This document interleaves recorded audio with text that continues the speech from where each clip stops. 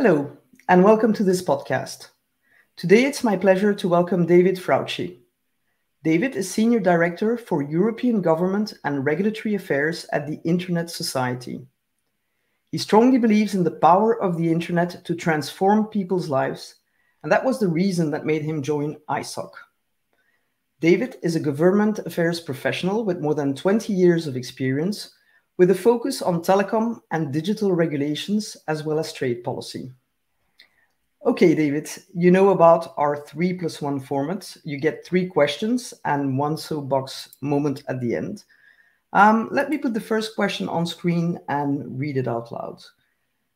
How do you interpret the relationship between users accessing more content and services online and the impact this may have on telecom operators? So, Caroline, it is clear that the figures of traffic growth are significant. There's no doubt that there has been a transformation of the business of telcos with voice that is virtually flat, or has been virtually flat in the last decade, and data has multiplied by 60 in the same period. So this transformation, we have to say that it was not a surprise for the telco industry. They knew this was going to happen. It was in their forecasts, and they have been investing heavily to be ready for this change. You have examples of European operators that are already covering with fiber more than 90% of the households in their markets. So, yeah, statistics show which are the sources of the traffic growth. It's mainly video services, especially streaming, and also social networks and new services like gaming. But let's remember that the traffic, it's not pushed into the networks by these service providers. Some online service providers like Netflix, they do create content. Others deploy capabilities, so users can share what they want, media like YouTube, social platforms. But it's the customers of the telcos that request the data because they want to access such content. So the traffic growth on the networks of the telcos is being created by the telcos' own customers, not by the online service providers. So this is a very important point that we have to stress. If there is an issue on the way customers are billed, then that burden should not be passed onto the players or the players in the digital value chain. Instead, the telcos, we see that they blame online service providers for the traffic growth. But this is just a justification to claim for additional income, and this claim is unjustified. There's yet another aspect to consider. The European Commission has established digital targets for 2030, and they are very ambitious, 1 gigabit for every household and mobile 5G mobile services everywhere. They are very ambitious, and the burden lies on the shoulders of telcos. But it's the business to build the infrastructure. Let's take a quick look at the numbers. There are roughly 200 million households in Europe, and so far 120 are already connected with fiber. So there are 80 million still to be deployed in 7 years. 60% of the job is done. At the same point, telcos claim that their revenues are flat and that there is little growth possible. This means that the financing of this 60% is complex. What we see is that banks that should do the loans for these investments, they question the business model, because some people say it is absurd to think that every single household in Europe needs fiber. So what do telcos do? They look elsewhere. They look to other players of the value chain, but there are other options. Let's remember that there is plenty of money from the COVID recovery funds for digital. They allocated 160 billion euros, and that pot is not being fully used. So basically, content is not being pushed in the network, it's being pulled by users, and users are paying for subscriptions to their telecom operators. And you know, being in Belgium, we are paying for our subscriptions to our telecom operators. And on the other hand, there is an issue maybe of access to funding for telecom operators, and maybe the focus should be on facilitating that and on creating other options than traditional loans with banks for example, and looking at funds that are available to support them to attain the goals that are, as you said, extremely ambitious. Looking then at some of the demands that telecom operators have voiced in the past months, what do you think are the inherent dangers, if any, of big tech being requested to pay for the network of telcos? So I'll be very direct on this one. The danger is enormous. If the interconnection of traffic is regulated, and this means if the European Commission mandates that online service providers must pay telcos for each byte of data going on the networks, is as if they were paying for minutes in the old telephone system. This is going to be the end of the internet as we know it. The fundamental model of internet operation that underpinned its tremendous evolution will be damaged, and its potential will be undermined. I cannot be more clear on this. This decision will put an end to today's internet. The reason is very simple. The proposal implies that online service providers have to negotiate with each and every telco in each and every EU member state, and there are hundreds of telcos out there. What happens if one of the telcos refuses to reach an agreement? Let's say with Meta.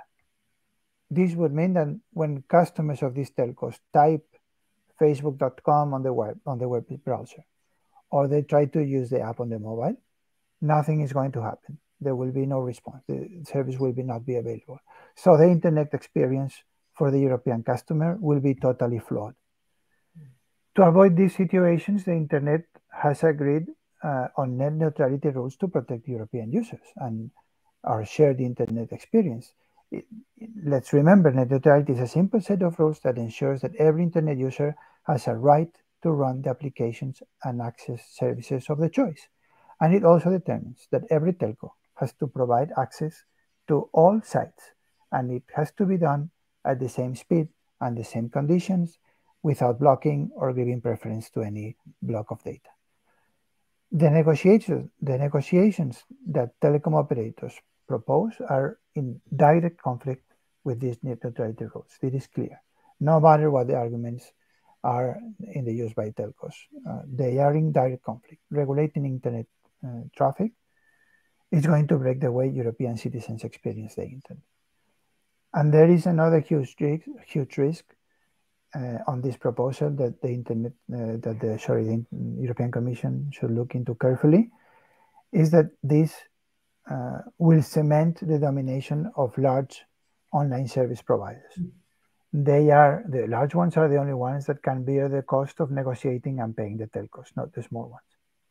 So basically, this is not a trivial business-to-business discussion with no impact on the rest of the internet. It affects the fundamentals of the internet, how it has worked, and it is a direct attack to a certain extent on net neutrality principles, where the EU is at the forefront of adopting and implementing those principles, and which, as a rule, cemented the fact that users could pick the winners on the internet rather than someone else doing it for them. And on those winners, what you're saying is basically it's making big tech even bigger, potentially, in terms of consolidating their position as leaders, let's say, in the content market. Not a good prospect at all. Let's look at the third and last question then. It's more anecdotal, it's more a detail, but I find it an interesting one. Do you think it's appropriate to compare the contribution of big tech and telecom operators in infrastructure as suggested by some, which the some being obviously the telecom operators? Yeah, you're right. In the last weeks, I've heard also online service providers showing with pride their investments in submarine cables and in content delivery networks. They've been doing these things in the last years, and it's a smart move what they've done. In some cases, what they were searching was to have independence from tier 1 carriers, and in other, it was a matter of reducing latencies for customers. But in any case, these investments cannot compare with the huge investments and efforts done by the telecom industry in the last 100 years or so. both in fixed and mobile networks, reaching almost every corner in Europe with complex geography, challenges, and so on. But it's normal that the telecoms made the effort.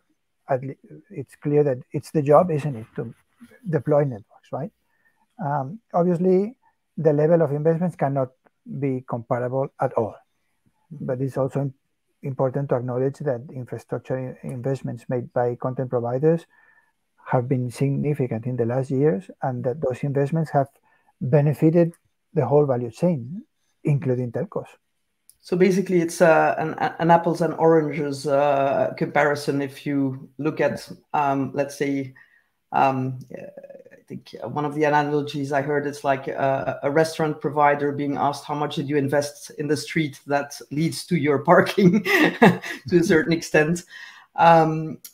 Thank you. I think that's a clear one. And also, I think your acknowledgement that there has been some investment in an infrastructure by content service provider, but not at the same scale as what is asked from telecom operators, because their job is to provide the pipes at the end of the day. Right. We're reaching the end of our podcast with that wonderful moment of freedom where you can stand on a soapbox and talk to the two strong women of Brussels, Ursula von der Leyen, President of the European Commission, and Roberta Metsola, President of the European Parliament. And basically, you have 1 to 2 minutes to deliver, I would say, the fruit of your experience to them in terms of what should happen for connectivity to increase and to reach its goals without affecting user experience on the internet. Okay, I would say that this debate that we are having is very important. At the Internet Society, we are very concerned about the debate for several reasons. First, we are in deep doubt that there is any market failure that requires regulatory intervention. So may I ask policymakers to look well into the arguments and first make sure that there is something that needs to be fixed. That's the first one. Second one, we are concerned that there is not enough dialogue and transparency about the measures that the Commission seems to be considering. Regulating IP interconnection, if this is the option, is going to break the model of the internet as we know it, and it's going to hamper the experience of European users. Because a sending party-pays regime threatens the core principles that protect users, that's net neutrality and the open internet regulations. And finally, I have to say that this is not an issue only for telcos and service providers to discuss.